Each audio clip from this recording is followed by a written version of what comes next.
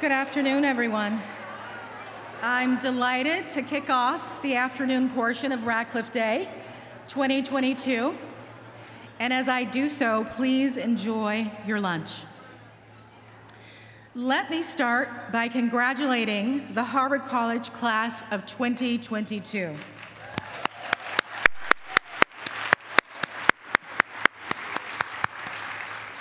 I'm also very happy to welcome members of the classes of 2021 and 2020.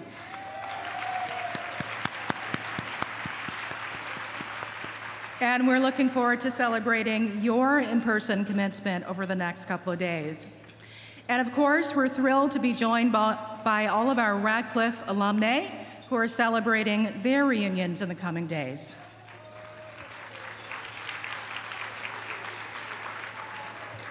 Let me extend special congratulations to the classes of 1997 and 1972, who are celebrating their milestone 25th and 50th reunions.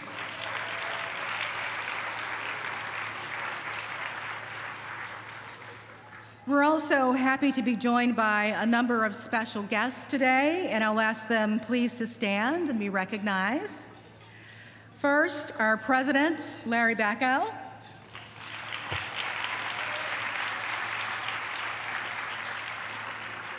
Provost Alan Garber.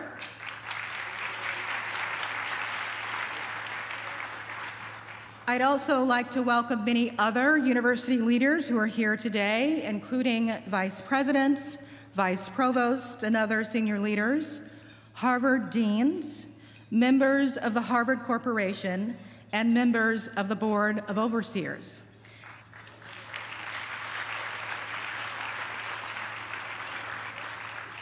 And speaking of which, I'd like to extend a very special Radcliffe welcome to Associate Justice of the United States Supreme Court, Ketanji Brown Jackson. Woo!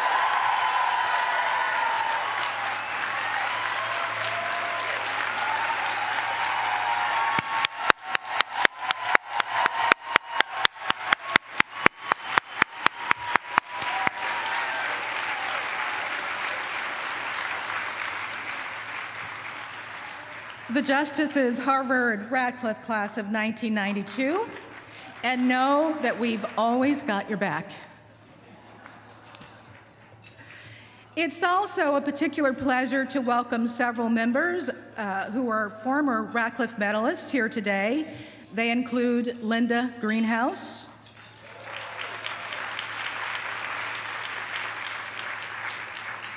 the Honorable Margaret Marshall,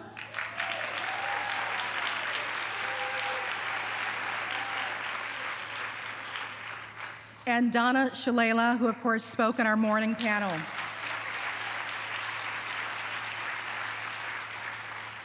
I'm also happy to welcome current and former Radcliffe Fellows who are joining us this afternoon.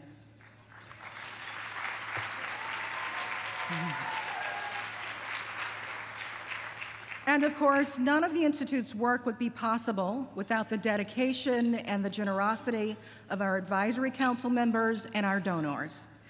I'd like to recognize current and former members of the Radcliffe Institute Dean's Advisory Council and the Schlesinger Library Council, as well as members of the Radcliffe Institute Leadership Society, the Anne Radcliffe Society, and the Radcliffe Associates. Thank you, and thanks as well to all our generous donors. This afternoon, I have the honor of presenting the Radcliffe Medal to Sherrilyn Ifill. But first, I'm pleased to share a special video message from Bryan Stevenson, the founder and executive director of the Equal Justice Initiative and the best-selling author of Just Mercy.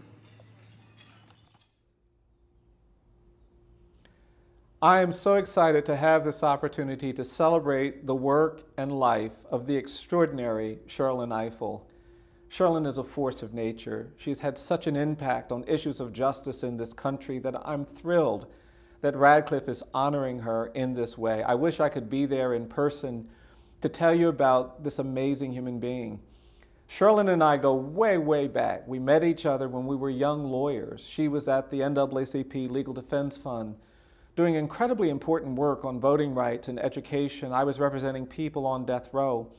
But when we met at Airlie, the gathering place of civil rights lawyers for generations, I was immediately struck not just by her brilliance and her intellect, but her character, her wit. She's hysterical. And if you get to experience Sherrilyn's humor, then you know what a rare and precious human being she is. But we also talked about the complexity of the issues we face. We talked about the challenges. We talked about the weight of what we were trying to do. I've been so inspired to watch her career. She continued to advocate. She's never not been an advocate. When she was teaching and doing groundbreaking work as a law professor, she insisted that her students not just learn, but understand. And I'd meet some of her students who would talk about her with such excitement and enthusiasm. She is a scholar of the first order. Her groundbreaking book, On the Courthouse Lawn, lifted the veil on the trauma connected to our history of racial injustice. Too many people in this country for too long have wanted to turn the page before we'd actually done the reading. Sherrilyn's work forced us to confront the consequences of decades of lawlessness. At the end of the Civil War, we passed a 14th Amendment that guaranteed equal protection, a 15th Amendment that guaranteed the right to vote. But our legal institutions failed to enforce those laws. And for a century, black people were pulled out of their homes. They were beaten, they were drowned, they were tortured, they were lynched. And Sherrilyn's work exposing the violence and the terror of that era was critical to understanding the moment that we're in now. On the Courthouse Lawn was a seminal book that forced so many to reckon with the fact that we are far from post-racial. And of course, over the last 15 years, we've seen the consequences of that failure to reckon. When Sherrilyn became the head of the Legal Defense Fund, I was worried that the complexities and the challenges of the moment that we were in would be a lot for any one person. Not only did she meet all of those challenges, I think she's exceeded any reasonable expectation. LDF is as strong and as vibrant as it's ever been. And standing in the footsteps of extraordinary people like Thurgood Marshall, Elaine Jones, is not an easy task. But I'm going to contend that no one has shown the tenacity, the leadership, the innovation, the brilliance in leading that remarkable institution more than Sherrilyn Ifill. She is a force of nature. She is extraordinary. I had the pleasure of being at a meeting where people had just heard her speak somewhere. And one of the folks said to the other person, "Wow, how is she so incredibly compelling and persuasive and articulate? I didn't see any sort of prompter, and I just can't imagine how she should be giving that. She must have artificial intelligence." And I couldn't help but say there is nothing artificial about the intelligence of Sherrilyn Ifill. She came up the rough side of the mountain. She earned and learned her way through all of the things that needed to be understood, to be an advocate, to be a force that changes and lifts up justice. I can't think of someone more deserving of this honor and recognition. I'm still excited to see what she will do. Knowing Sherrilyn, I know that she will not rest until the cause of justice is fully realized. I love her character. I love her spirit. I love her courage to stand up when people say sit down, to speak when people say be quiet. I could not be more thrilled to contribute in some small way to the recognition and the accolades and the achievements that Sherrilyn Ifill presents to all of us. Congratulations, Sherrilyn. I wish I could be there, and thanks for everything you have done to advance justice in this country.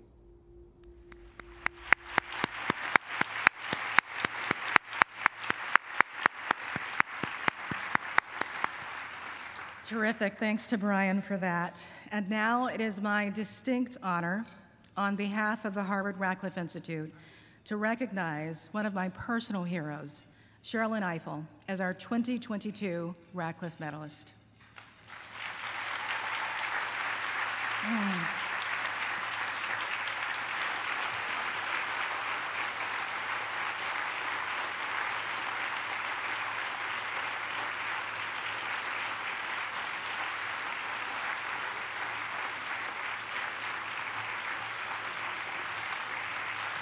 Sherrilyn has dedicated her life and career to fighting for equal citizenship rights for all Americans.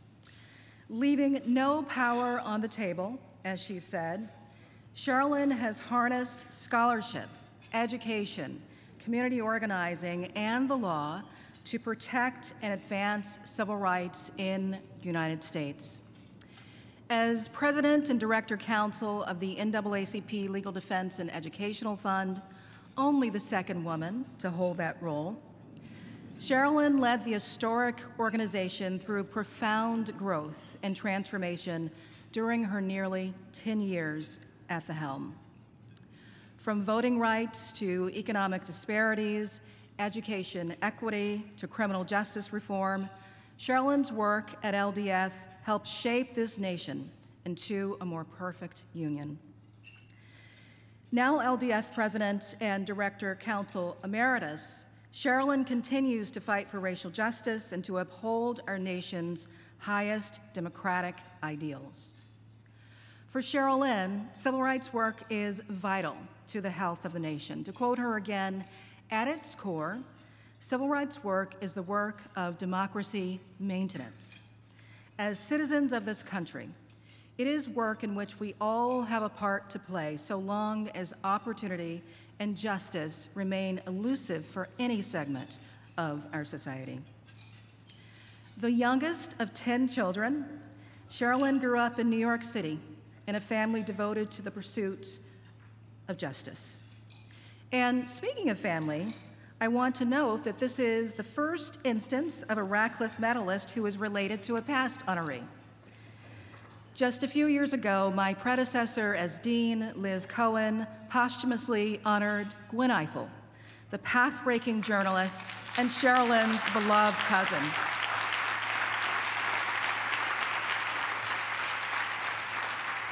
We're proud to recognize another member of this remarkable family. Sherrilyn's mother died when she was just 5 years old, and her father, a social worker, ensured the family was engaged with politics and community life, particularly around issues of racial equity. From a young age, Sherrilyn knew that she wanted to be a civil rights lawyer. Young Sherrilyn also loved school, and she excelled academically. The Civil Rights Act of 1964 had barred provision of federal funds to programs engaged in discrimination, which accelerated school desegregation efforts in the North. Beginning in kindergarten, Sherrilyn was bused from her neighborhood in Jamaica, Queens, to a public school in Flushing. She was a gifted student, though apparently some teachers said she talked too much. Fortunately, Sherrilyn was undeterred. She recalled, quote, "I knew I was smart, and I had something to say." And her father told her that she was destined for great things. She drew inspiration from the Black women leaders she saw on TV, especially Shirley Chisholm and Barbara Jordan. She explained, "They commanded power by their strength and smarts and moral authority." For Sherrilyn, these women affirmed that she too could be a leader who used her voice to effect change, even if others told her to keep quiet. After high school, where Sherrilyn thrived in an environment of academic rigor, rich extracurricular opportunities, and a diverse student body, she earned a scholarship to Vassar College. Hillcrest High School had prepared her with the tools for success, and succeed she did. This experience solidified her belief in the power of public education, and it animates her enduring commitment to fighting for educational opportunity for all. After graduating from Vassar with a degree in English, Sherrilyn attended New York University School of Law. As a student, she clerked for path-breaking Judge A. Leon Higginbotham and interned at the United Nations in Geneva. After graduation, Sherrilyn spent a year as a fellow at the American Civil Liberties Union before joining LDF as an assistant counsel. During her first stint at LDF, she litigated voting rights cases alongside senior attorneys Pamela Carlin and the late Lonnie Guinier. a beloved Radcliffe College alumna, and the first African-American woman appointed a tenured professor at Harvard Law School.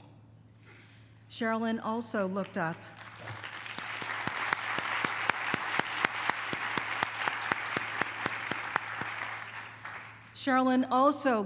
to Constance Baker Motley, who shared insights on navigating a demanding career as a civil rights litigator and a mother. Sherrilyn's very first case at LDF, which concerned Section 2 of the Voting Rights Act and its application to state judicial elections, went all the way to the Supreme Court, and she won.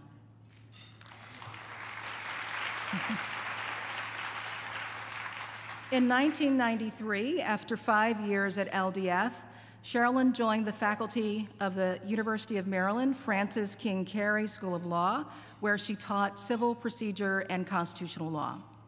She also established one of the nation's first clinics dedicated to challenging the legal barriers to reentry for people formerly incarcerated for felony convictions. In another legal clinic, Sherrilyn and her students pursued environmental justice. It was this work that brought Sherrilyn to Maryland's Eastern Shore, where she also learned about horrific lynchings that took place there in the 1930s. That research led her to write the landmark book Bryan Stevenson mentioned, titled On the Courthouse Lawn: Confronting the Legacy of Lynching in the 21st Century. In the book, Sherrilyn uncovered the enduring effects of the nearly 5,000 lynchings that occurred in this country between 1885 and 1960. She concluded, quote, "More than the poll tax, the grandfather clause, and Jim Crow segregation, lynching and the threat of lynching helped regulate and restrict all aspects of Black advancement, independence, and citizenship in many small towns for half a century."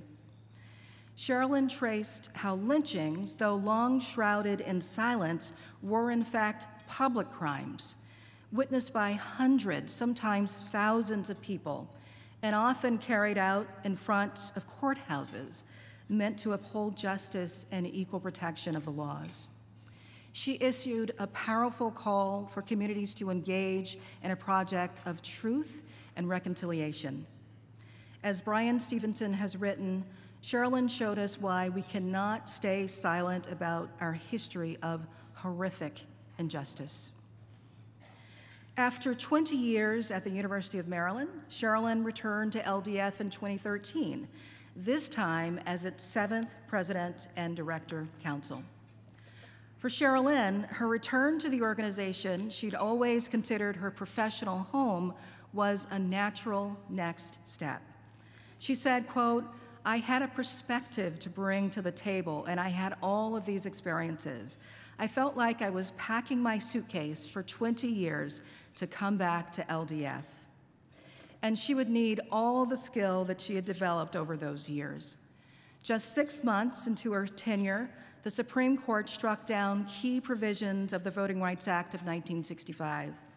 A year later, Michael Brown and Eric Garner were killed by police. The U.S. was entering what Sherrilyn has called a long overdue period of self-confrontation.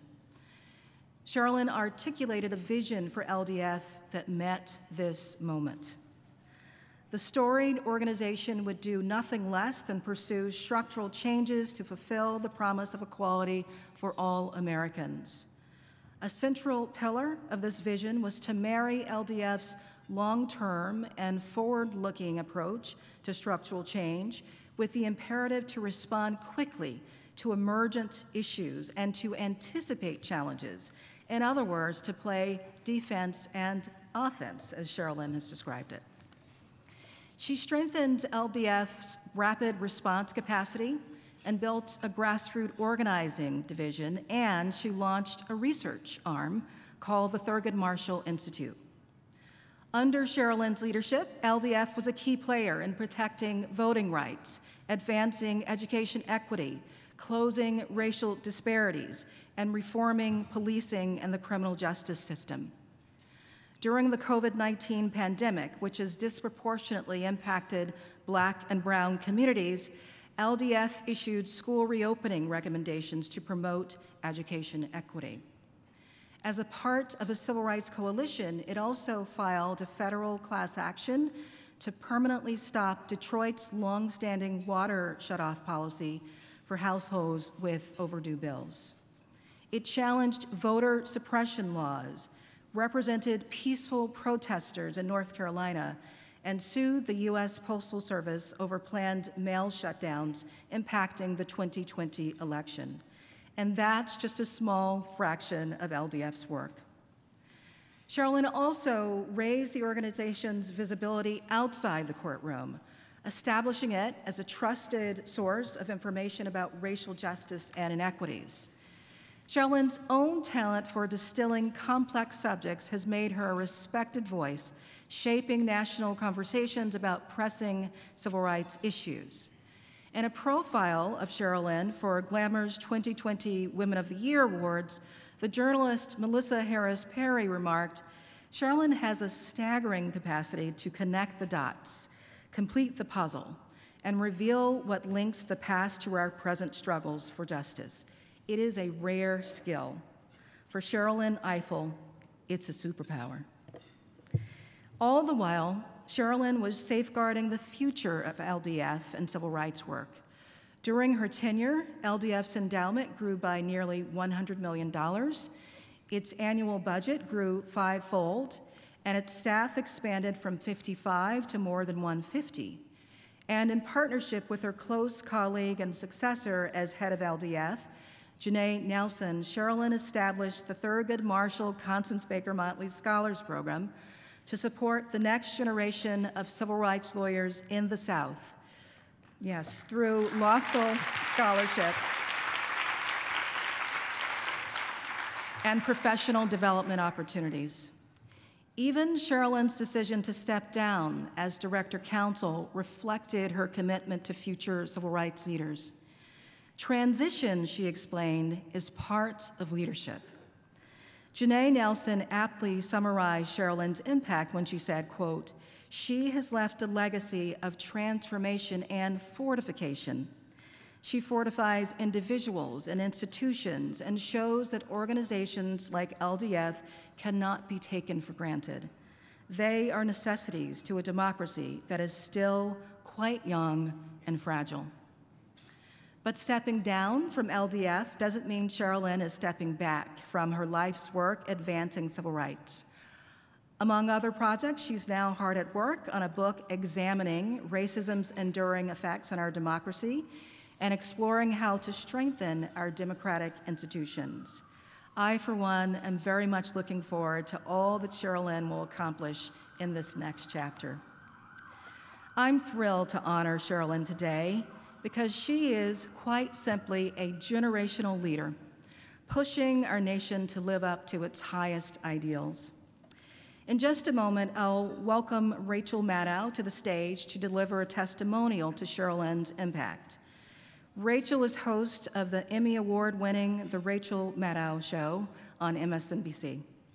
She's also the author of several books, the most recent of which is Bagman: The Wild Crimes, Audacious Cover-Up, and Spectacular Downfall of a Brazen Crook in the White House.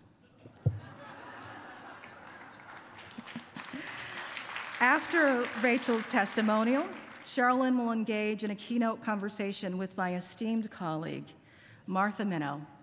Martha is the 300th anniversary university professor and the former dean of Harvard Law School. She's the recipient of many honors and the author of numerous publications.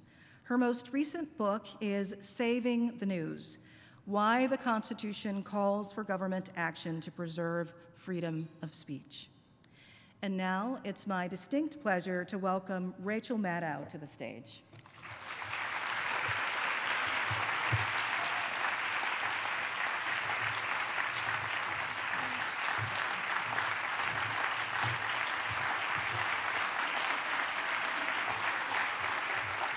Wildly uncalled for.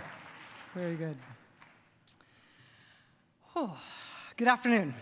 My name is Rachel Maddow. I host a news show on a TV network called MSNBC. For those of you who are under the age of 50, a TV is a vintage household appliance. It's this big, energy-efficient screen device that your parents own. But it's way less convenient for watching things when compared with just your phone. I am not a lawyer, but there is one rule of thumb for hosting a TV news show that I've been told is the same rule lawyers are advised to follow when litigating a case in the courtroom. And that is, when you are asking questions of, in my case, an interview subject, in the courtroom, a witness, never, never, never, never ask a question to which you do not know the answer. You don't bring a witness up to the stand in front of the jury because you are wondering in that moment what they might have seen during the bank robbery. You know what they saw, and your questions are designed to elicit that testimony that you are counting on for your case, right? On cross-examination, when it's the other side's witnesses, you are not curious as to whether or not there might be some contradictions between the courtroom testimony from that witness and the account they previously gave in deposition. You know that there are contradictions, and your questions are designed to elicit that, right? Those of us who aren't lawyers know this about good lawyering. You may not know that it is the same thing in TV news. But, you know, it's the same principle applies.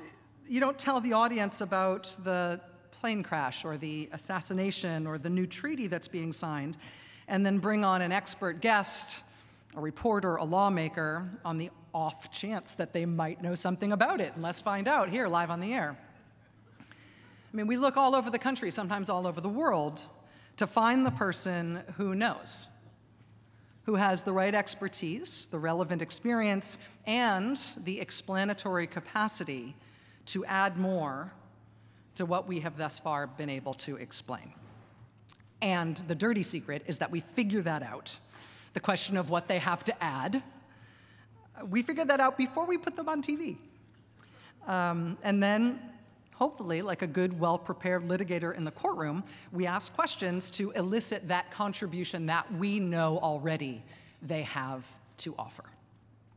And it is a hard and fast rule. It applies even to most breaking news situations. If I'm going to a reporter at the scene of a crash while the wreckage is still smoldering behind her, I'm going to know before I go to her that she's going to be standing in front of smoking wreckage and that she saw the crash happen, and she's going to be able to say what it was.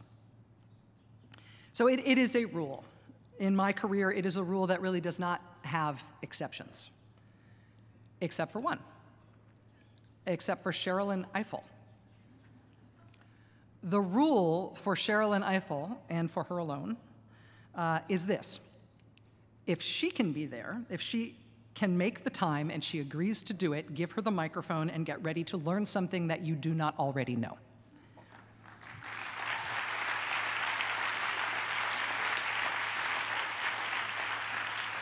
And I say this not to help you all book your future cable news shows. I don't know how much longer there will be cable news shows. But I say this without hyperbole. I don't know of another person like that in public life in America. And in honoring her today with the Radcliffe Medal, you are, of course, honoring her for her accomplishments, which, of course, are legion, and which the dean just so beautifully summarized. I mean, from leading a landmark voting rights case to the Supreme Court when she was 4 years out of law school, to quintupling the budget and the endowment of the Legal Defense Fund and tripling the staffing of the Legal Defense Fund over the course of less than a decade at the helm, from on the courthouse lawn. As Bryan Stevenson just explained, her searing and I think also intensely practical analysis of lynching and its moral aftermath, to founding one of the first clinics in the nation helping to break down legal barriers for recently released prisoners trying to make a new life for themselves in the community, and a clinic on environmental justice, and a clinic on reparations. From the Marshall Motley Scholars Program to the Thurgood Marshall Institute, from reigning in the Trump administration Kangaroo Court Commission on make-believe voter fraud, to stopping the deliberate slowdown of the mail part of mail-in ballots before our last election, to keeping the water on in Detroit.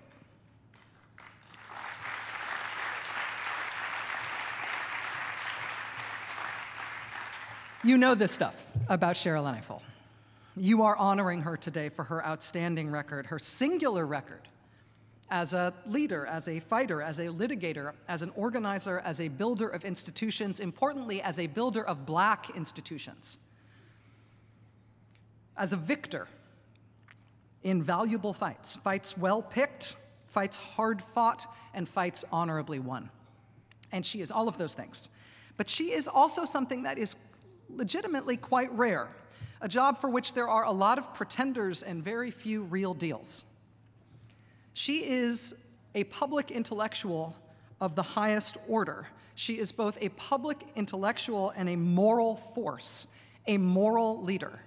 And we do not grow those in America in quantity. Her voice is not just one of intelligence and accomplishment, it is a voice of authority. It is a voice with gravitas well earned. Sherrilyn Ifill is not someone of whom you just ask questions. You ask her what we ought to be asking, and you get smarter by her answer to that. Getting to speak to Sherrilyn in a news context is not something you do because you need a question answered. It is something you do because you want to learn how to think better and think harder about the questions of our time.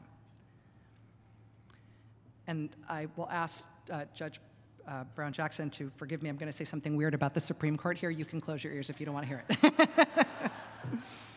But because of the type of public intellectual moral leadership role that I'm describing for Sherrilyn Ifill, I think that's an important sort of singular distinction about her to understand something that happened recently over the last couple of years. There has been an unled, uncoordinated, legitimately spontaneous and organic movement across the country to promote to President Biden the idea that Ms. Sherrilyn Ifill should join Justice Ketanji Brown Jackson as an Associate Justice of the United States Supreme Court. And there is no, Federalist Society conveyor belt to the court for a potential nominee like Sherrilyn Ifill. There is no donors network or favors pipeline or backdoor corporate whisper campaign pushing a potential nomination for Sherrilyn Ifill. What there is everyone who has ever worked with her or worked for her or spent time with her or heard her speak. That is the constituency. That is the ad hoc organic pressure group that wants a moral clarion, a brilliant, innovative, tested, fearless leader, scholar, lawyer, icon like Sherrilyn Ifill to join the court. And maybe that will happen someday. Maybe it will not. I don't know. If I did know, I wouldn't tell you, because me telling you might screw it up and I couldn't live with myself. Honestly, if you find out it is going to happen, do not tell me in advance, because I will blab about it. That will screw it up and I will never be able to live with myself again. But the reason we're here today, the reason this medal is rightly being awarded to Ms. Ifill today is at its core very simple. There just aren't very many people. There aren't maybe any other people in the country that can lead us publicly, particularly on justice issues, not just in what to think, but as Bryan Stevenson said, in how to think. We are entering a period in our democracy where we don't know if we will be a democracy at the end of it. And I'm talking about a very short horizon when I say that.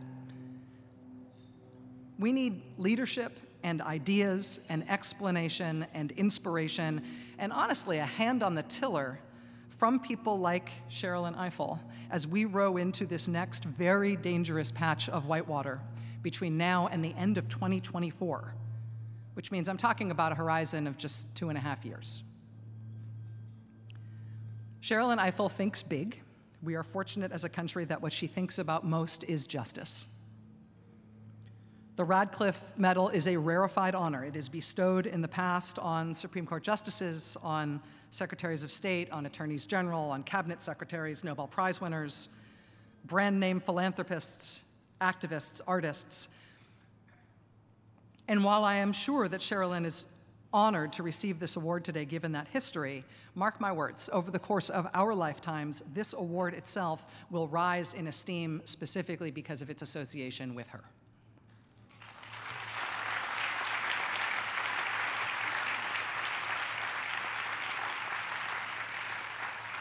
So, in closing, I am unbelievably honored to be asked to make these remarks today. I do not give public remarks.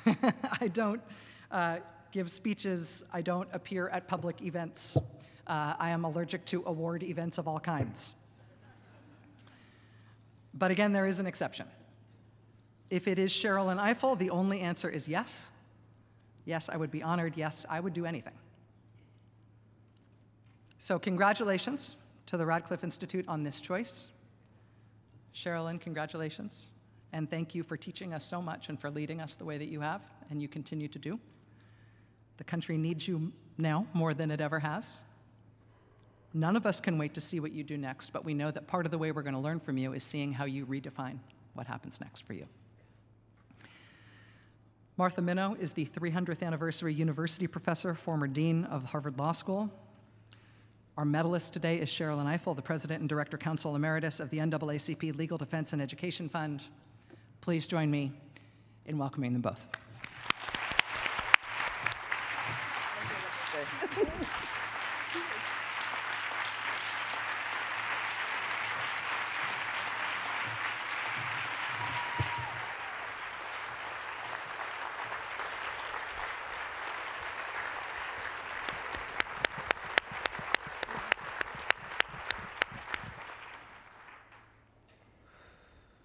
Sherrilyn, deep breath, take it in. It's all deserved. You honor us by being here. You honor us by your work. You honor us by your example. I thank Dean Brown-Nagin for giving me the honor of being here with you. My former boss, Justice Thurgood Marshall, is smiling. He is smiling, and boy, he was watching you closely. I felt him. We have a lot to talk about. As Rachel Maddow put it so clearly, we're in trouble. And we're in trouble as a country, we're in trouble as a democracy, we're in trouble on any of the promises this country says it has made. Let's start, if we can, with the topic of the panel we had this morning. Let's start with equity and higher education. And of course, we can't talk about that without talking about K through 12 and jobs and their relationship to democracy. Is there a step forward that you would hold up as what should be the focal point? Well, first of all, thank you so much, Dean Minow, and just for your work. I mean, Rachel just mentioned my reparations clinic. Your book was a key part of that, and so your work is so inspiring to me. I'm going to answer your question, but because I was raised right, I'm first going to say thank you. Thank you to Dean Tomiko Brown-Nagin, who's been such an extraordinary visionary leader here at Radcliffe. Rachel Maddow, that was amazing, and I thank you so much. I admire you so tremendously. I have not physically seen you in 3 years, so this is a treat. And just thank you for your contributions and for, from time to time, giving me the mic. It means so much to me. Bryan Stevenson, in absentia, my dear friend. Bryan is sitting there very formally, and he's making me sound like I'm the funny one, but we have a ball on the phone together. He is incredibly funny also, but there is no one more committed to justice and equality than Bryan Stevenson, and I learned so much from him. He's a great colleague and friend. I want to thank my family, my husband who's here. I want to thank my best friend who's here. I want to thank my 3 daughters who are not here, but who are always in my heart. And as a way of circling back around to answer your question, I want to thank my parents and my 9 siblings, 6 of whom are still living. the reason that they connect with the question that you asked is because they emphasized education above all. My mother did pass away when I was quite young, but she taught me to read when I was 4. My father was about education. There wasn't really much you could do besides bring your report card that would make him happy or make him approve. And I wanted his approval. And as I said, I was smart. It happened to be the thing I could do really well. And he made me ambitious, or allowed me to be ambitious. My father was extremely old-fashioned, even around gender issues, except the belief that his daughters should do whatever they could do. But the reason it's important is because I'm sitting here on this stage as though I am some singular and unique person, but I'm part of an ecosystem of these 12 people who are my family. And the question is, how do I end up here? And how did we all end up where we ended up? And it's a story about education. It's a story about infrastructure. It's a story about democracy. It's a story about investment in public life and public goods. Because what we were able to do in our family was only possible during a brief period of time when a few things were happening. When there was an investment in public life, the decade and a half that I was in K through 12 was the highest period of school integration, and also the highest period of federal funding for education. My oldest brother, the oldest in the family, became an electrician, as my father had been before he became a social worker. And because of the civil rights movement, he was able to make it into the Local 3 union. And that allowed him to do extraordinary work for his whole life, to buy a pretty nice house. It was he who signed the promissory note for my loan, my student loan, so that I could go to Vassar College. I got a scholarship, but it was not a free ride. Not my dad, it was my brother, who, because of his good union job, had good credit and a nice house and could sign that promissory note. My older sister and brother went to City College of New York. The tuition each semester was $85. It was a registration fee. And we never could pay it on time. We literally struggled for the $85, but it could be done. And they were able to graduate from an extraordinary 4-year public college at the cost of $85 a semester. I have 4 sisters who were nurses, who all went to affordable public schools. They would have been lawyers too, but in the generation in which they were young girls, if you were super smart, they told you to be a teacher or a nurse. And I happened to be in the generation where if you were a young girl and you were super smart, you could be a doctor or a lawyer. And so my sister, who's a year older than me, is a doctor. All of that is to say that it couldn't have happened without a certain way in which we were set up. I was in a place like New York, and so for a 35-cent token, I could travel from Queens up to Harlem, where I had a summer job at some point to save money. You could make it using the public infrastructure and the public goods that were available to you. We didn't go on vacations, but we went to beautifully maintained public parks. We packed our hampers and we went to Heckscher State Park and we went to Sunken Meadow and we went to Wildwood. Those were our Labor Days and our Memorial Days. And so when I hear the panel this morning, which I thought was really excellent and offered some incredible insights and ideas, what I think I would offer is that the entire discussion about education needs to be reframed as a democracy discussion. That we are in a democracy crisis, and every pillar of civil society that holds up a democracy, education, the legal profession, journalism, the faith communities, you name it, the fundamental cracks in the foundation of all of those are on display for all of us to see. Not one of those problems will be solved independently. They will be solved as part of an ecosystem that includes housing and includes all of the pieces.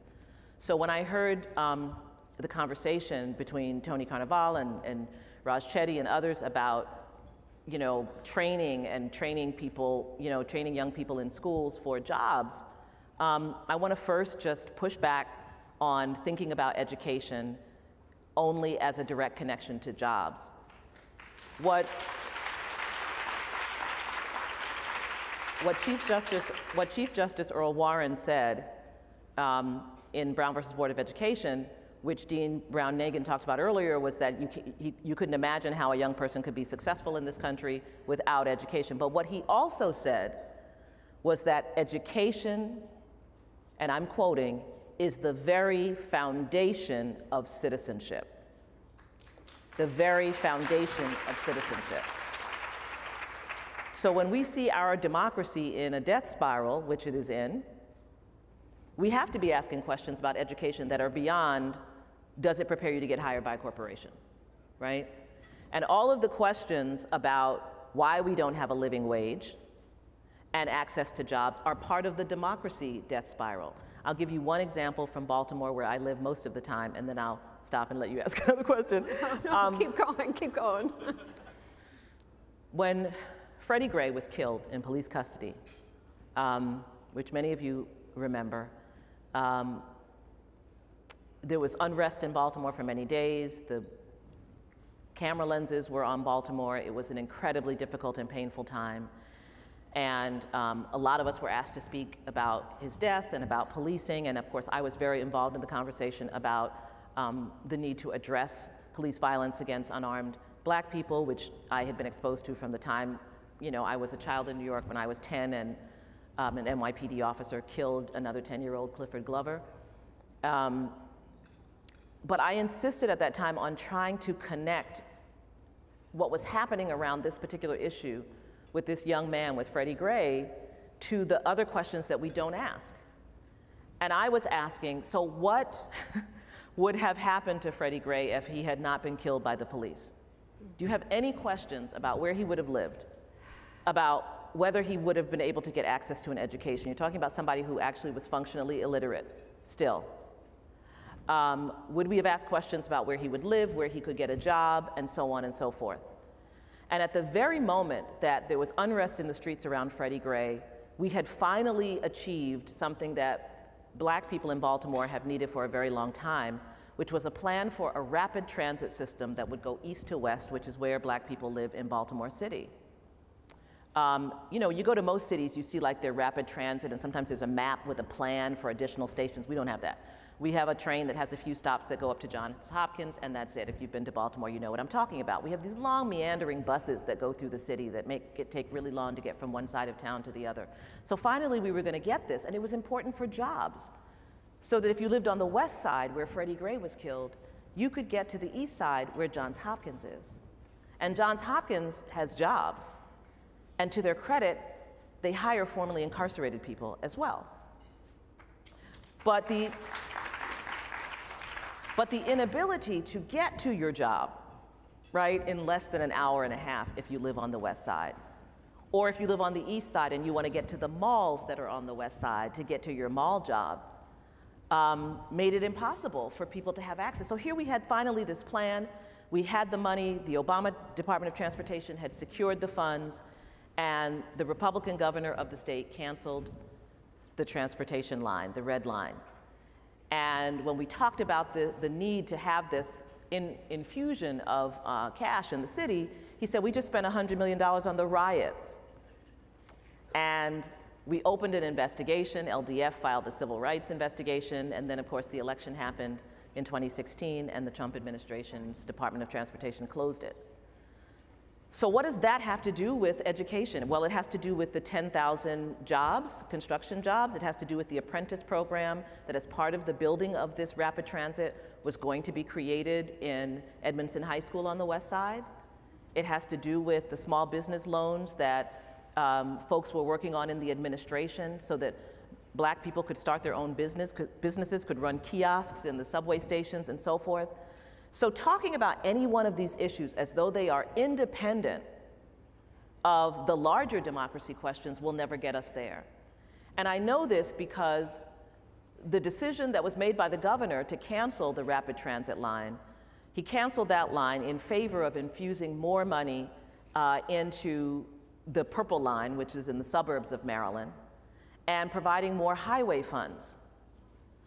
And so once again, the sacrifice of public transportation to what is privatization, getting in your car and driving down a highway, has consequences for young people, for low-income people, for mobility, for segregation. All of those things are of a piece. And that's why we're in a moment that I think has both, you know, it's incredibly sobering to understate it, but there is also a moment of opportunity, Martha. If we are prepared to open our minds to understand how we got here, and to understand that where we are is not sustainable if we want to live in a democracy. And I do want to live in a democracy. So I would just open up the conversation to include all of the component parts and to understand, because we've got some highly educated people, some who went to this institution, Tom Cotton, Ted Cruz. I mean, if I'm talking about democracy, democratic principles and ideals, it's not that they got education at a selective or elite, whatever you want to call it, institution. That's not necessarily the whole picture. Yes, we want people to be able to take care of their families, to live their best lives, to live their dreams, but we also want them to be able to participate as citizens in a democracy with all that that means. And so part of kind of my next chapter, Rachel, is to try to work on how we reimagine what it means to be a citizen in a democracy and how we undergird the capacity of people to participate as true citizens in a democracy.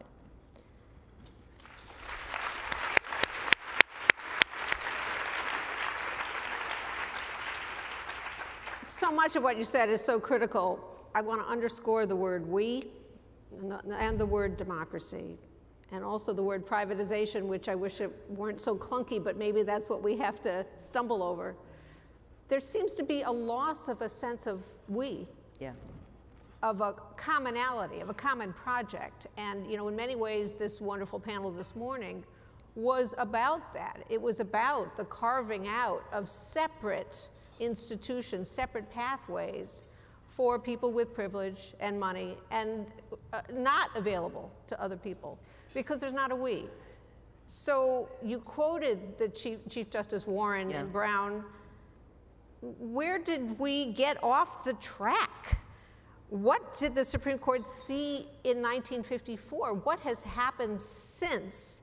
How have the failures to invest in a we contributed to where we are now?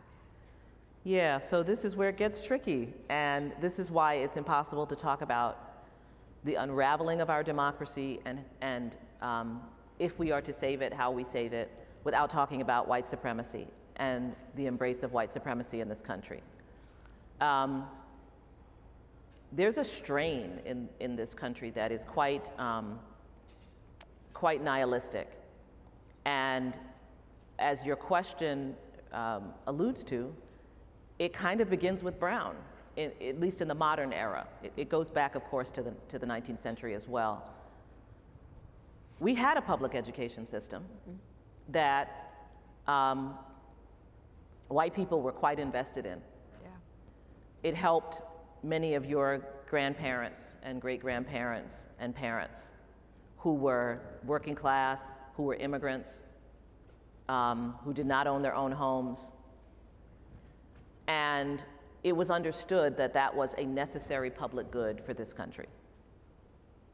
It was only when the Supreme Court said that you would have to share that public good on an equal basis in 1954 that we began to have a crack in the fissure of consensus around that view.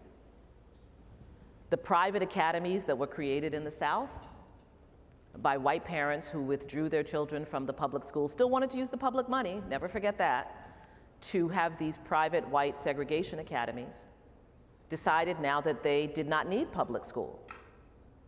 And there has been a concerted effort to weaken and degrade public school because the Supreme Court said, if you're going to have it, you have to have it on an equal basis.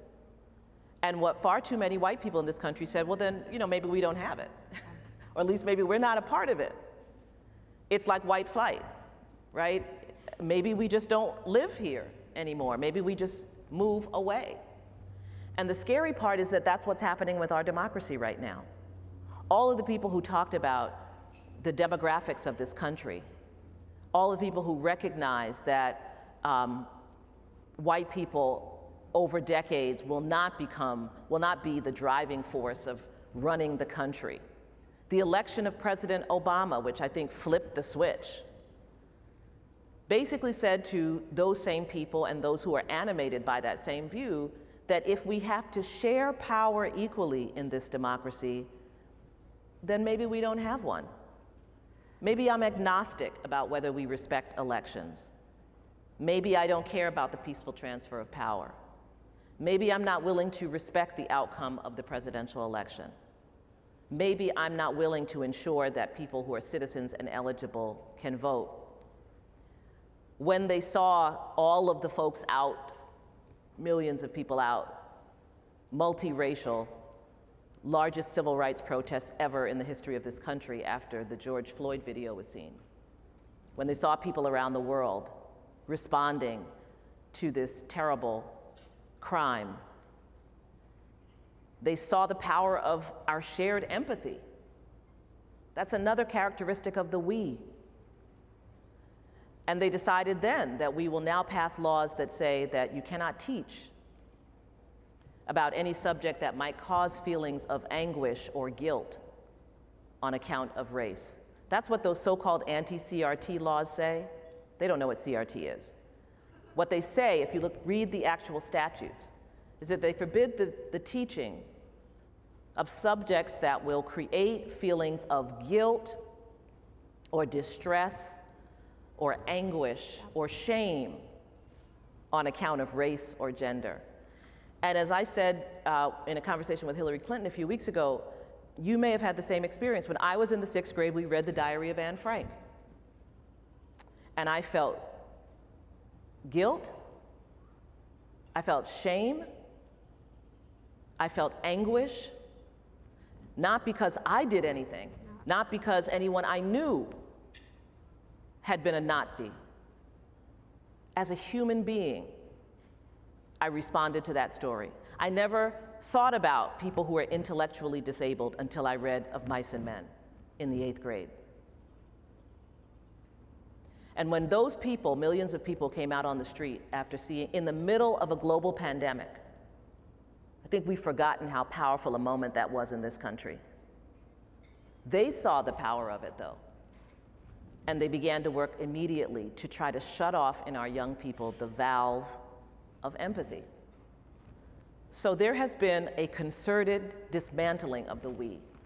It didn't just happen, how come we all used to, and we all used to, and we all used to.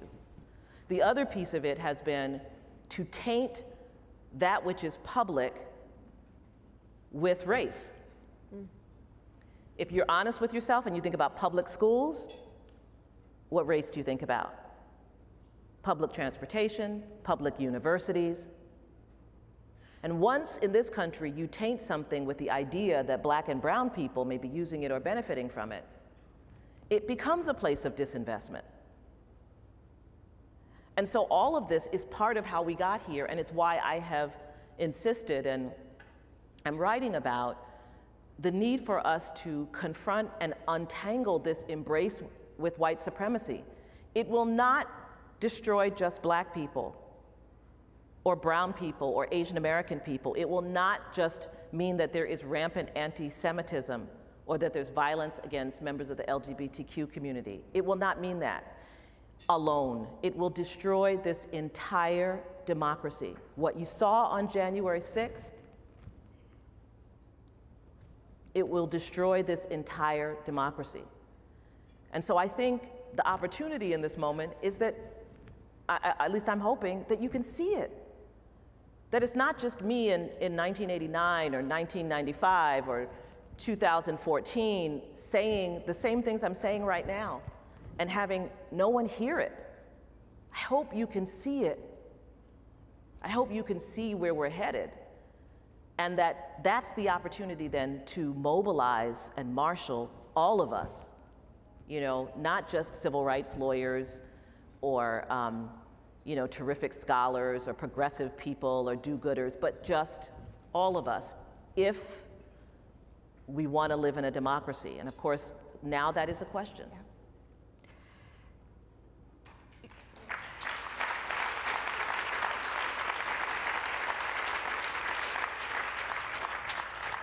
You point to the laws restricting the teaching of racial history of truth, you know, so ironic, as if there have never been students made to feel bad about their race in schools. It's just not the ones that are on the minds of some of these legislators. You know, I feel though we're living at a split screen time. Yeah. Here at Harvard, we've just issued, under the leadership of Dean Brown-Nagin, the report on the legacy of slavery at Harvard, and thank you to President Bacow for authorizing that process.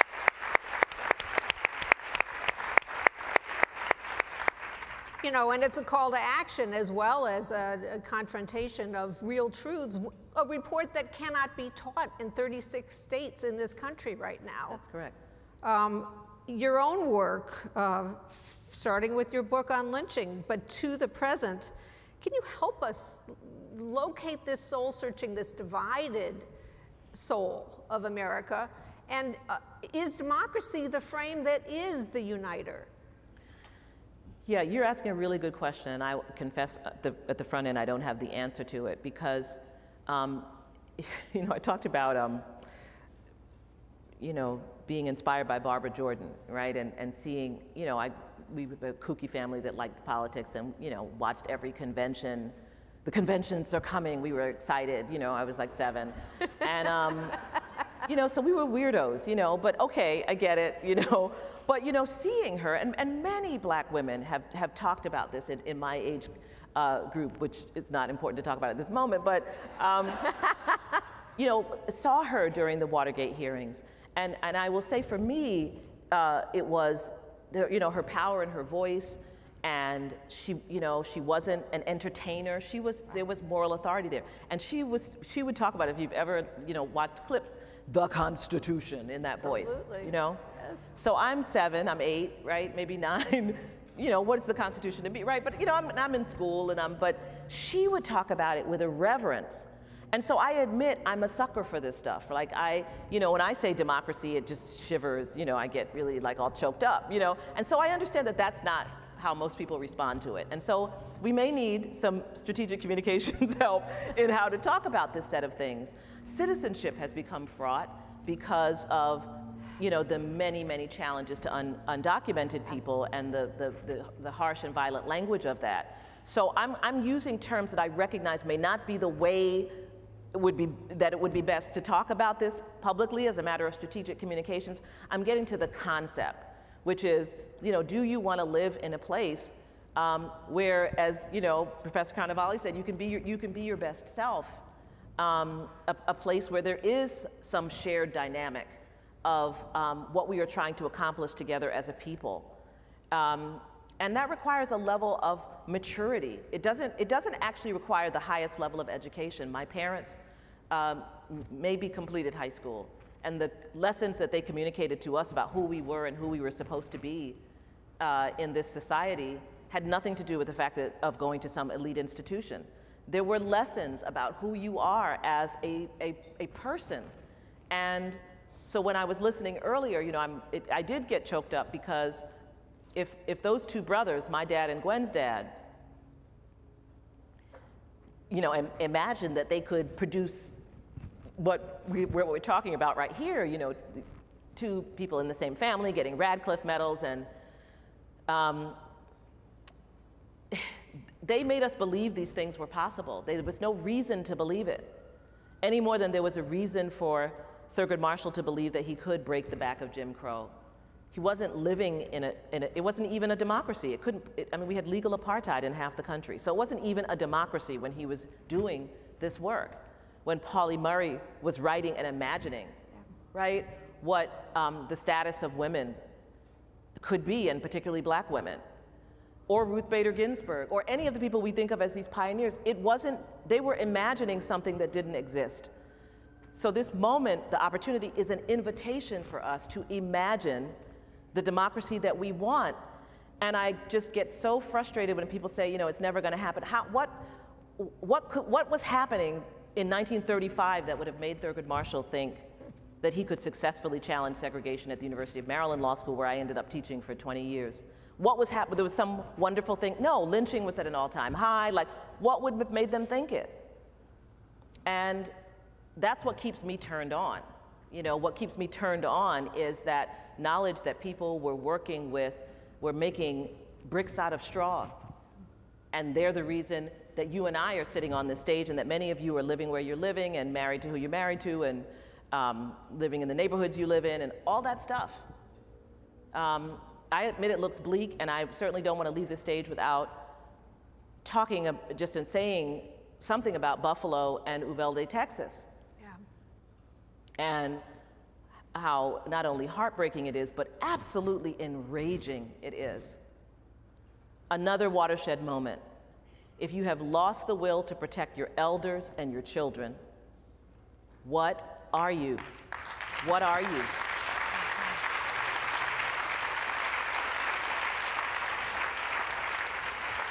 So I think if democracy may not be the buzzword for everyone, but if you want a world in which your elders matter. Remember when everyone said, you know, in the beginning of COVID, not everyone, but certain people were saying, well, some, you know, the old people, they would have only lived another 5 years anyway. What? Is that the world you want to live in? And I remember saying to my daughter, my mother did pass away when I was 5.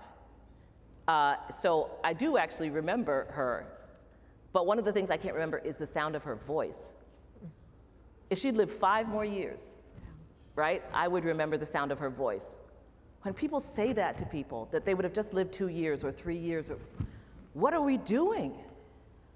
So if this is not the moment in which we all feel driven to imagine outside of ourselves what we can create and what we want, then there never will be one. And I just believe that it will happen. I truly do.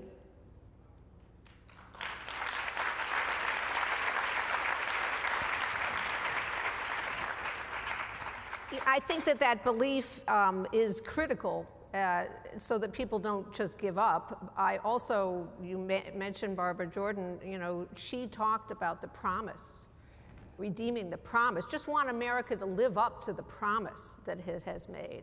So I do think there's, at least that's part of this ingredient of reimagining what can bind us together. But you think if COVID doesn't bind us together, if the shooting of children doesn't bind us together, there's something about the structures of our narratives that is part of the problem. Bryan Stevenson talks about narrative, that we need a narrative of we, and we need a narrative of being implicated in each other's lives, and not translating things immediately into tribal disagreements. But Martha, we also have to see our own power. This is the part that I'm getting nervous about, because, you know, we've been going through a lot of terrible moments, so it's understandable.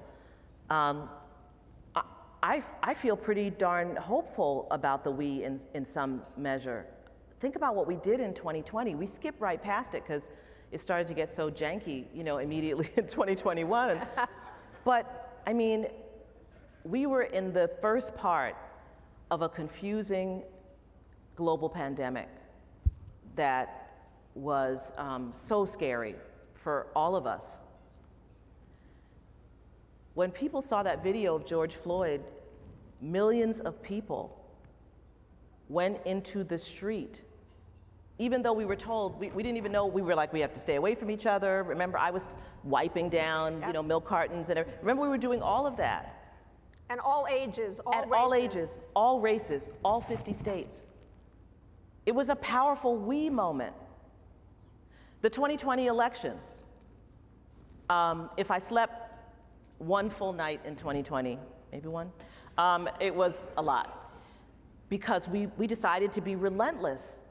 And I've said before that what kind of activated me was the Wisconsin primary, when I saw all those black people in Milwaukee with the masks on, which, you know, to me was risking your life. This was the first week of April. of 2020 to vote. And I thought, we got to do everything, and we started filing all this litigation around absentee ballots, and we did, I mean, I want to just say, I love the Postal Service. It's one of the public goods that I think we should invest in. It's really important. I love it. Love it. January 2020, they issued the Gwen Ifill stamp. I was there. It was amazing. It was awesome. But in September 2020, we had to sue them. Because we needed to get the ballots delivered. But we did all that stuff, and the result of all of that was the highest turnout we've ever had in an election in this country, in a national election in this country. Not since 1911, because women couldn't vote in 1911, black people really couldn't vote in 1911. So ever, highest turnout ever in the 2020 election. Then of the 5 million voters who turned out in Georgia, 97% of them turn out again for the special election in January, which is unheard of. I mean, I do elections. Special election, 97% of the voters who showed up for the presidential was unreal. Unreal. So the result of that election was the election of the first black senator since Reconstruction in Georgia, the second Jewish statewide elected official in Georgia. That was January 5th. And because of January 6th, we've kind of forgotten January 5th. But I insist that we remember that in 2020, we showed that we after George Floyd was killed, we showed that we, through the election process, voters in Fulton County, Georgia, black voters stood online for 9 hours to vote in the presidential primary. We were the we. And if we forget our power, if we forget what we showed, then we will misdiagnose and not understand that what they are doing is they are responding to us. We created a world that they felt was getting away from them. We created a world that was beginning to have this sense of inclusivity around LGBTQ issues. We created a world in which the expectation was that there were certain things, racist things, that you couldn't say and that you had to behave in a certain way towards. We were creating that, and that's what they're seeking to unravel. So in 2021, when we had January 5th, then we had January 6th, then we had January 7th, which is when the Georgia legislature announced that we are going to create this new commission, this election integrity commission in the State House that's going to create this new law, which was their voter suppression law. And you know it's responsive to 2020 because why else would you have the provision that says you can't give food or water to people standing online to vote if you didn't know about Fulton County and the 9 hours that people stood online to vote, right? Why would you have the anti-empathy legislation if you hadn't seen all those people out of their feeling of empathy coming out into the street? So it's important for us to recognize that you're right, and I wouldn't disagree, we have degraded a sense of public good, but we were clawing our way back, and that's what they're responding to, and we did it powerfully, and some at risk of their own lives. And I think that's huge and important for us to remember, so we don't stop doing the things that were working, because we might say, see, it didn't work. No, actually the voting did work, which is why they're so pissed off, you know? And the mobilizing did bring more people into the tent of something has to be done, right? So I just want to make sure that as we think about the new things, we don't let go of the things that we have been doing that have been restoring a sense of common purpose and common commitment to bringing this country forward.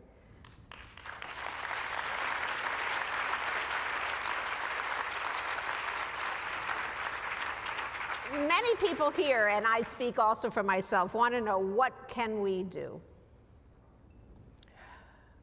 I'm going to say after this past week, take one day and rest and hug your loved ones. And this has just been really, really hard. Buffalo was really hard. Uvalde, Texas was hard. And nothing to compare to what, you know, family members and parents and friends and those communities have gone through. And stripping us of our empathy and humanity is also part of the project of degrading our democracy. So we get to have a moment to do that, but only a moment. And then we have to gather ourselves on their behalf and begin to think of what our points of intervention are. The obvious ones, you know, I'm sure everyone here who's eligible is registered to vote, and if you're not, I need to get the authorities because you've got to be registered to vote if you are eligible, and so we know that. But I want to say something about voting that I think is really important and that we don't talk about enough, which is that we not only need you to vote and to encourage other people around you to vote, and not to say, I live in a blue state, so it doesn't matter, because first of all, people do judge by turnout, and second of all, there are so many races on the ballot, and the truth is we don't engage all of them.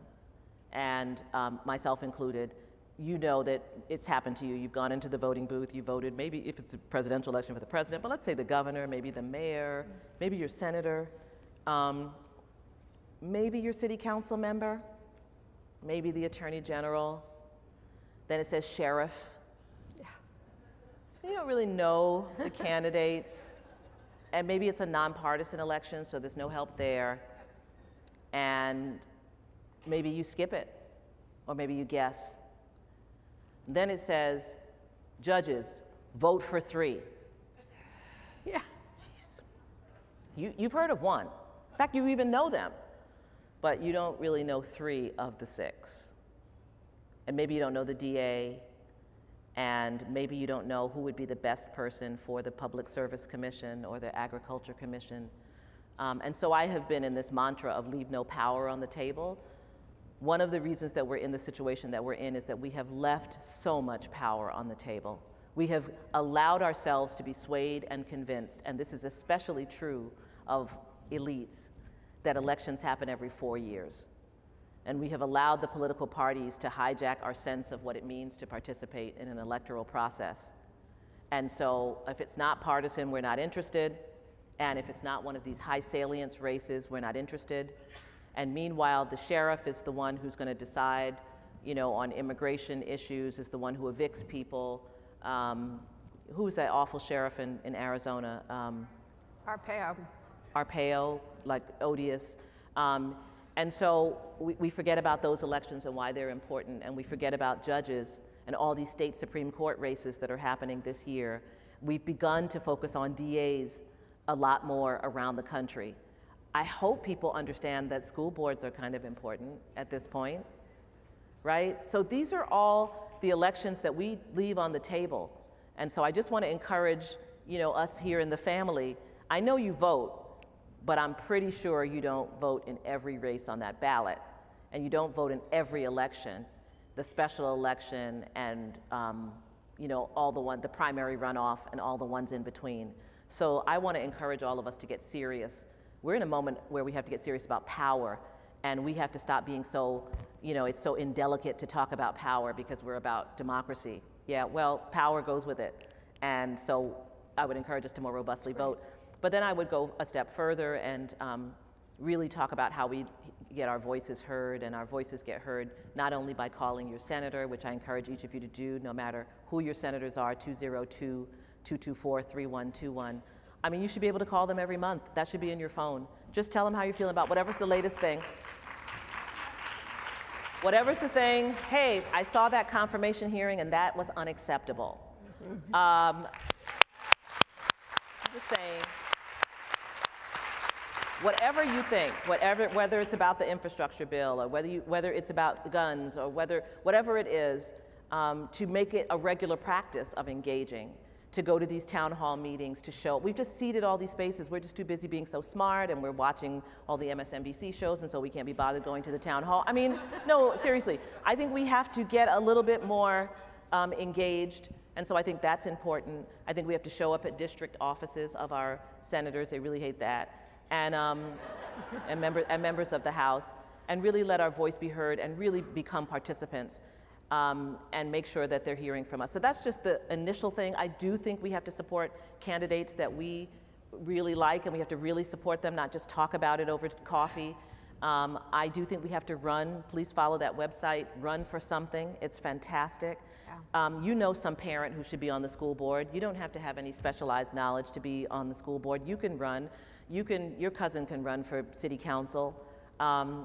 I think it's important that we begin to encourage people that's what they did, and the results, you know, are checkered. So I think we just have to. I don't think we're engaging the process of the electoral process and democracy in the way we talk about it. We talk about it as though it's like we have to help other people understand when we're actually not really doing it either. So I would start there. I would, talk about the narrative that Bryan talks about, and recognizing our own investment in narratives about, the inner city and the urban and all of the buzzwords we've come up with to not say black people. And, and for those of you who have trouble talking to your uncle at Thanksgiving, I need you to talk to your uncle. He has a son who might have access to weapons. I need you to have courage and to carry forward the message and let people know where you stand on the piece of earth that you stand on. And to look out for one another, to be allies. When Trump was elected, many people don't know this, but many of the various civil rights groups met, and we agreed that there would be no daylight between us. Because I didn't assume that Trump was going to just try to burn the whole thing down. I thought he was going to try to divide and conquer, right? And so we were very clear, that the black groups and the Latino groups and the Asian American groups and the LGBTQ groups and the women's groups, and we were all we would all come to one another's aid. And one of the things I'm proudest of is that we did that. That's true. It would be like a massacre, and we would just be there for each other. So, allyship around hate crimes, allyship is so important. Because when we do stand together, when we do come out on those streets, like we did after George Floyd was killed, it is a wave, it is powerful. It has tremendous potential that we haven't fully realized. You and I have talked about the pillars of democracy, and we've touched on several here today: elections, education. What about media? What about businesses? And if you want to say what you're going to do in your book. How much time do we have? This is a moment to say something about the book, because you've got some people who are going to read this book. Okay, great. So I think I'm going to, just in case we run out of time, I think I'm going to start with business, actually. Because I think this is really important. Business is also an aspect of civil society. And I think that business leaders have to make decisions about who they are. I don't mean individually as a business leader. I mean, what is the role of a business, particularly a corporation, in a democracy? So first of all, corporations are beneficiaries of democracy. They're beneficiaries, I have said, of the civil rights movement. The whole story about America being a place of opportunity and equality and all the wonderful things that people say about it, and people want to come here and you can succeed and we don't have a class, all that stuff, brought to you by the people who sacrificed during the civil rights movement. What you could say about America in 1950 was completely different than what you could say after, black people could vote and you didn't have legal apartheid in half the country. So we kind of cleaned it up, and that story allowed business people to enter the world with a kind of imprimatur of democratic legitimacy behind them, right? To be the American businessman or woman was quite something different, right, than mostly any other place. And it wasn't just about the money, it was about the story. So we should recognize that. Secondly, we should recognize that I've always said that whenever we make progress for the marginalized, it redounds to the benefit of everyone. The first line, of the 14th Amendment, which is about birthright citizenship and naturalized citizens, which was created for the express purpose of restoring and ensuring citizenship for black people whose citizenship had been denied by the odious Dred Scott decision, is the reason why in the 20th century waves of immigrants could come from Europe, and in one generation they were American, right? Well, businesses have, as you know, used the 14th Amendment like crazy. They have been deemed to be persons for purposes, or citizens for purposes of the 14th Amendment. They are allowed to sue, and speech, religion. Citizens United, yep. You name it. And the Supreme Court said this, that corporations were persons and citizens for purposes of the 14th Amendment, originally in a head note to a case in the 1880s, I want to say, that was like written by a clerk or something. Right. So the Supreme Court didn't actually say it in an opinion itself, but we've all operated under the theory, and the Supreme Court has subsequently said no one would argue against the idea that corporations are citizens for purposes of the 14th Amendment. So they're using the 14th Amendment, the good, that's the home run amendment, right? Birthright citizenship, equal protection, due process, and if you keep really going down into the 14th Amendment, some real stuff that shows you that they knew that white supremacy wasn't going to die easily, and then the mother lode, the enforcement clause that says, Congress, you get to enforce this. I mean, it's the one. It's chock full of all the stuff. They get to use it. So they're benefiting from this democracy. So what are their responsibilities? Saying that you're a job creator is actually not. I'm a job creator. I used to hire attorneys at the Legal Defense Fund and all kinds of members of the staff. By growing the organization, 3 times, I created jobs.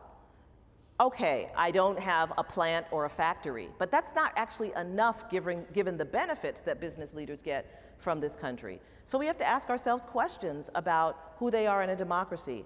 And I engaged in these very serious conversations in the 2 years prior to 2020 with Mark Zuckerberg and Sheryl Sandberg regularly about what their responsibilities were and are running this platform, about voter disinformation, the danger of the kind of hate speech being trafficked on the platform, and helping them understand what their responsibility was, and that you can't come out and say you're responsible to the First Amendment but forget about the 14th, and that you can't pretend that you even know what you're talking about because you don't know what you're talking about, just like I don't know very much about algorithms. And you need people in a company like that. You can't create what you're calling a public space without having any knowledge about how the actual physical public space was contested and fought over to ensure that people could participate equally. You can't just say, I'm going to create a virtual one, not know anything about what happened in the physical one, and then be like, what? People are doing this to women on the platform? Who knew? We can't do anything about it. That would interfere with the First Amendment. No, that is irresponsible. And so I think this came to a head, last year around the voter suppression laws and the things we asked companies to do to speak out. And we've seen the backlash. We've seen Disney, right? Being muscled by the governor of Florida and the legislature. So we understand business is in a tight spot, but let's have the conversation about what is the responsibility of American businesses. If you're functioning in a democracy, what's your responsibility to a democracy? All citizens have responsibilities to their democracy, just like we do. We always say the responsibility is to vote and so forth. What are theirs? And I think we have to begin asking that question. We have to ask what it means to be a fiduciary. Does it mean you can sell your company to just anyone, no matter what they are saying on social media or who they reveal themselves to be? Do you just have to hand them any platform that reaches 300 million people? Or do you have other fiduciary responsibility? So I think that community has to have that conversation. And I don't say this to just throw stones at them, because as I said, the legal profession, I've been talking about that, and you'll hear a lot more about that coming, has its own issues that it has to deal with, because we've not covered ourselves in glory, and I use the word we loosely. Some have not covered themselves in glory, and we have to grapple with that. The media has to do a forensic of what they got wrong in 2016 and how they are ill-prepared for this moment. And I just don't think business can absent itself from that. They have to also be part of this reckoning.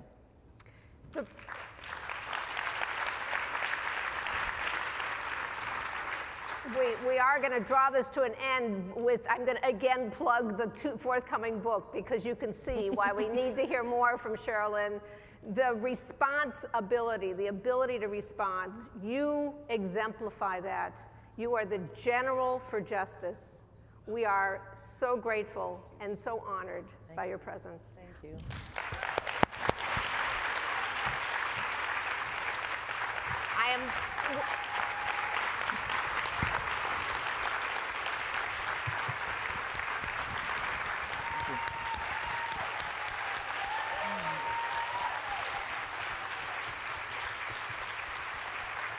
Thank you, Martha, and thank you, Sherrilyn, for that inspiring conversation. And now it's my honor, don't go, to present Sherrilyn with the 2022 Radcliffe Medal. I'll read the citation. She is an insightful scholar who confronts the painful truths in our nation's past to build a better future. She's an exemplary leader who understands when to step up and when to create space for others to rise. She is a strategic and tireless advocate who leaves no power on the table in her life's work to achieve equity and justice for all. And now, Sherrilyn, come on. It's an absolute honor.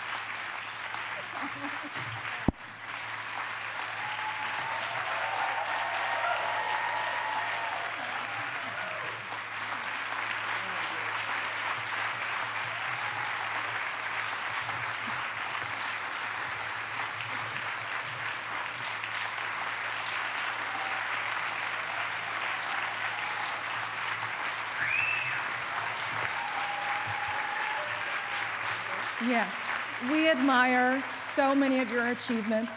We admire you for inspiring us in the nation today, always. Thank you so much. Congratulations. And thank you all for joining us today. Please join me one more time in giving a round of applause to Sherrilyn Ifill.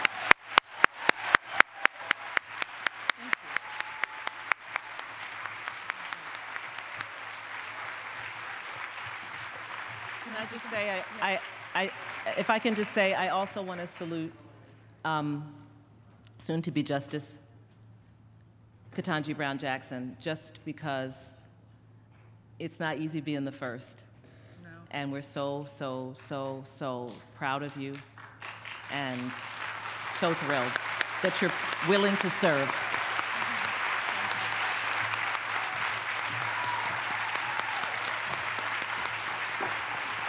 Have a good afternoon, everyone.